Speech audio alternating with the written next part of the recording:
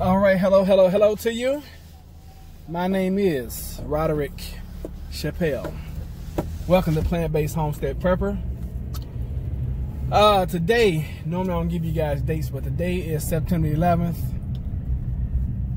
And my heart goes out to all of the families of the people that were tremendously affected by September 11th. And I'm gonna tell you guys my personal story on September 11th. So, no intro needed today. My children were small then. Gabrielle was 3, Junior was 2.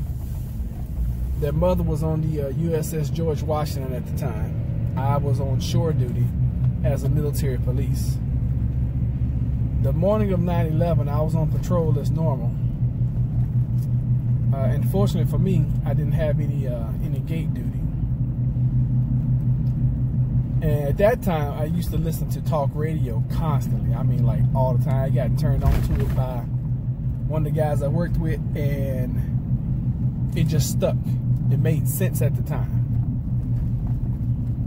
And when the first plane hit, I was listening to the radio, and they had breaking news. They was like, we've had a plane to hit the blah blah blah tower in New York, such and such. I immediately went into base security mode, and I called into my watch commander. I was like, hey, I don't know if y'all know about it, but a plane just hit the trade center in New York, and I think we need to shut the base down. I don't have any more details, but I think we need to shut the base down. So, okay, all right, we'll check into it. That's always the standard answer. We'll get back to you. Because nobody ever wants to make a decision that big. Nobody. Because that's a pretty big decision. So, can't remember how long it was. 7-8 minutes later, they reported again. Another plane hit the second tower. So I called back in. I'm like, hey, we need to shut this base down. Sure enough, as soon as I called in, I was calling on my cell phone at the time. As soon as I called that in, about a minute later, I hear on all the radios, go to such and such. I can't remember if it was Alpha or Delta. I can't remember. Go to such and such protocol, blah, blah, blah, blah, blah, blah, blah. And when we hear that, we know we need to, take measures of shutting the base down. We go get super armed. I mean, at the time we was carrying Beretta 9mm. But when that call came across, many of us who were qualified, we ended up getting. I think at the time we were carrying M4s. You guys know them as M16s, or as carbine rifles, and some others who qualified in shotgun carried shotgun. So, those small arms, we were on to the T. And I went from really basically enjoying my shore duty to literally hating what I was doing at the time. My normal shift was from 4 a.m. to 4 p.m. I think I was working, I want to say it was 3 days on, 3 days off, or 3 days on, 4 days off, 4 days on, 3 days. I can't remember. I think it was 3 and 3. 3 days on, 3 days off. I went from that schedule where it was like awesome, overnight, to 4 in the morning, 7, 8, 9 at night. And that day, as soon as we shut the base down, that day, they stuck me at a place where I walked around a building, literally, for 12 hours. No bathroom break, no lunch break, no nothing. That was 8 in the morning. I literally walked around that building with an M16 with 90 rounds of 5.56, my Beretta 9mm with 45 rounds. For 12 hours. I had no information. I did not know what was going on. Didn't know how my family was. Didn't know. My wife immediately, they were deployed to New York. And it was probably one of the worst days of my life. I didn't know the devastation, and I didn't know the tragedy that had unfolded, because of course I was walking around a building for 12 hours. No communication, no nothing, just walking around a building. When I finally went and picked up my children, I wasn't in communication with the babysitter at the time. And I was like, hey, I don't know what's going on, but you know, I'm gonna be late picking the kids up. I have no earthly idea what time I'm gonna leave work. And when they finally let me off at 8 p.m., now mind you, I've been at work since 4 a.m. When they finally let me off of work at 8 p.m., I rushed home. Well, rushed to the babysitters, got my children, tried to fix them, you know, some food or whatever, lay them down. And I guess it was probably about 10 o'clock at the time. I turned on the television.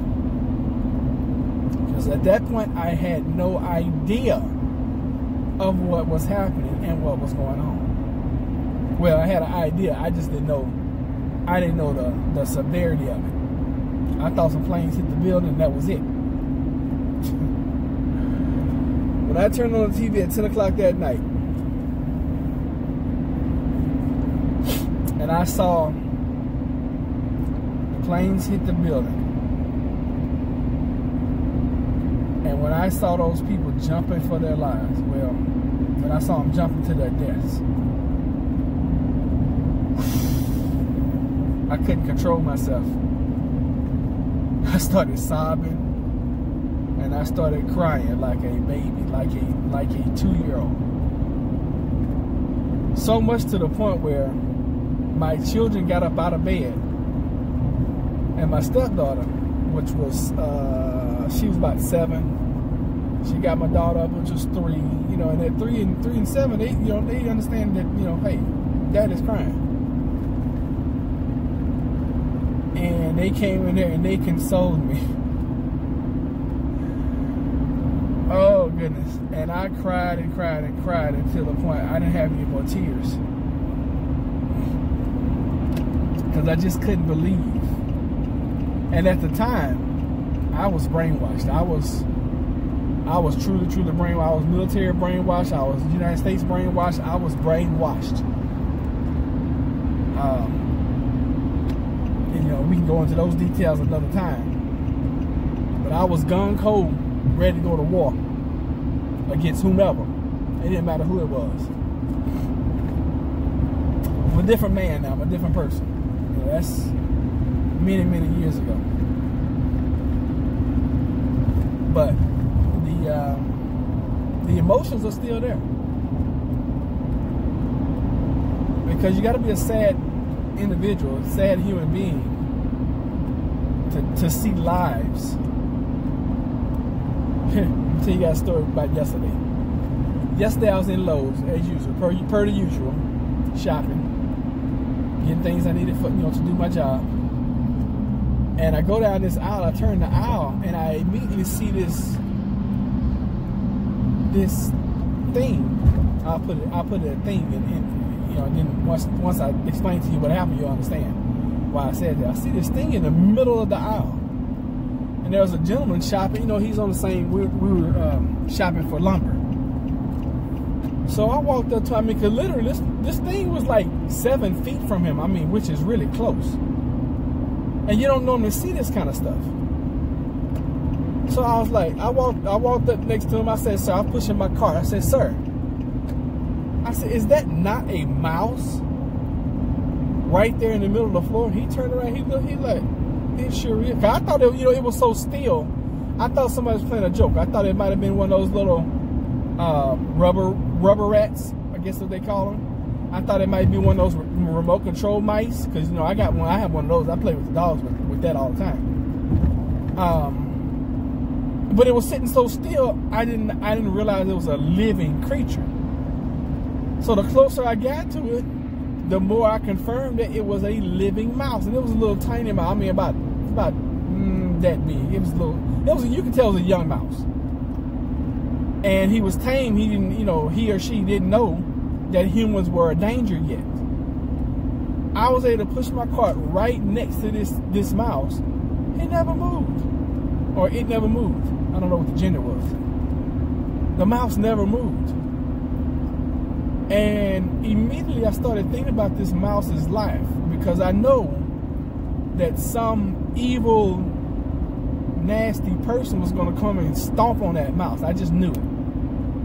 Or, he's going to get run over by a forklift or whatever.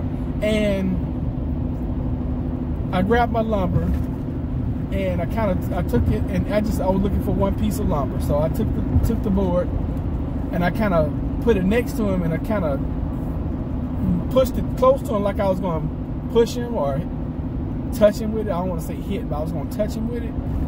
And he moved and went closer to where the staging area is for the lumber, but it didn't go up under it. So I did it again, and and finally the mouse went up under the lumber, and I was like, it's not a good place for you. Now, granted, I can't stand them when they come. We used to have a mouse problem when we moved into our house, and we would catch and we caught and released all of them. And of course, some of them came back because I caught and released them across the street. So they was like, "Oh yeah, that was a good little joyride." So we got to the point where we would catch them, and then we would take them like 2, 3, 4 miles away and release them. And I started doing that because of my wife. She is such an animals advocate.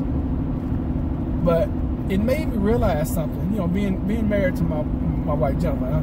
I've been married twice, just so you guys know. And I gotta free up some space so we can finish this. Okay, we're back.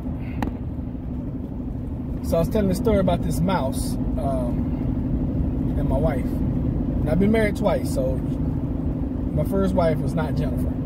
Y'all know my wife is Jennifer.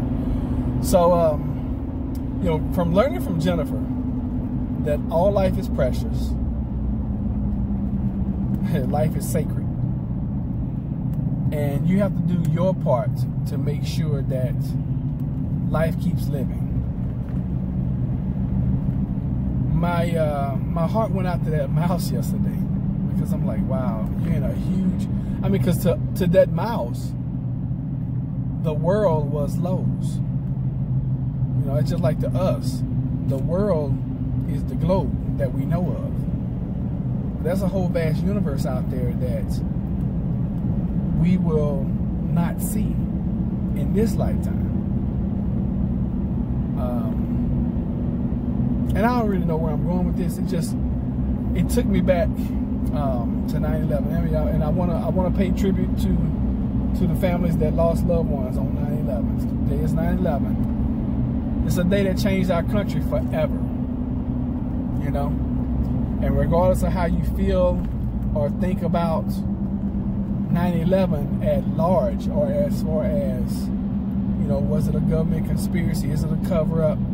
However you feel about that, 3,000 people still lost their lives that day. And it changed our country forever. Now I have my personal beliefs, which I'm not going to share.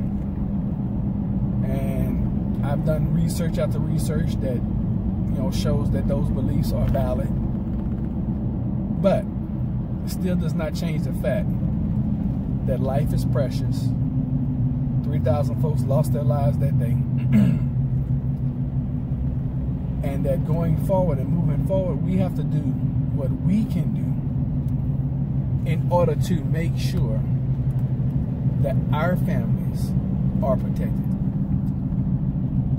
That's why I prep. That's why I make sure that we have what we need. And we get such a bad rap. Oh my God, preppers get such a bad rap. And all it is just doing what the people who were 120, 150 years older in history did. That's all we're doing. We're just going back to some of the old ways of life. That's all prepping is, y'all. And if you think or believe something different, then you're mistaken. I remember coming up and, going to visit grandpa, granddaddy and grandma and, my grand aunts and all that. They always had things that they needed. I remember I used to go up to my Aunt Red on Court's house. That man he worked at the lumber yard. That man had so much just loose lumber, and they had a whole, we call them crawl spaces now, but you know, back then it was just, your house was kind of just open. He had so much lumber, and this man was like a master carpenter. I wish I was half of the carpenter this man was. And I remember this one time my mama said she wanted she needed a bookshelf. And I'm not talking about power tools. I'm talking about hand saw, nails, and a hammer, and a tape measure. And this man made a bookshelf that was like, to this day I have yet to see somebody put together a bookshelf so amazing. Now, granted, that's simple, but to a kid, when you're like 6, 7, 8 years old and you watching this happen, you're like, oh my God, that is amazing. How did he do that? You know? But that's all prepping is just having the things that you need and thinking about what could happen. Because I don't know if you guys know this or not, winter is coming. And like the good book says, go to the ant and consider her ways. What do ants do? Ants work all summer long. They go out and they find different things. And when one finds it, I don't know how they do it. I don't know if, you know, I've never studied ants, and I'm sure somebody can explain to me. But ants will get in a trail and they go dun dun dun dun dun dun dun dun dun, and they will go and go and go and get piece by piece. And I'm talking about, this is so tiny, but they work together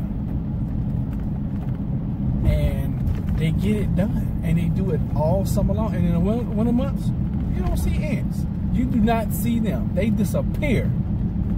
Why? Because they burrow so deep into the ground. They're like, hey, we good. We just gonna eat and drink and be happy or merry or whatever ants do. And we have got to start doing the same thing. I always wanted an ant farm because I wanted to see how they did what they do. Because they're resilient little creatures, okay? We have to be just as resilient. We have to be just as, yeah, that's the word, resilient. We have to be just as resilient as the ant. And we have to take care of what we have to take care of. So, I always try to leave you guys with something. I'm going to give you three quick tips, especially if this is your first time watching. Number one, and I was watching Bear Independent yesterday, and this dude, oh my God, he's got me to the point, I'm like, I knew that 1 gallon per person per day was not enough. We're talking about water now. I knew that was not enough now. That's like the bare minimum. I tell you guys that all the time. I'll apologize if this thing's shaking like this. It normally doesn't shake this bad. I don't guess. Good gracious. But 1 gallon per person per day is your bare minimum. And according to Bear, and I'm believing him and I'm with him, you need 5 gallons, you know, because you got to consider washing and cooking as well. So whatever you've been prepping as far as water, minimum 1 gallon of drinking water per person per day, and that's just drinking water. But you got to consider, you got to brush your teeth, you got to bathe sometime, you know, and even it might not even be a full bath. You know, it can't be a full bath if we're in crisis mode, crisis situation. Looking at the chemtrails, they already getting started.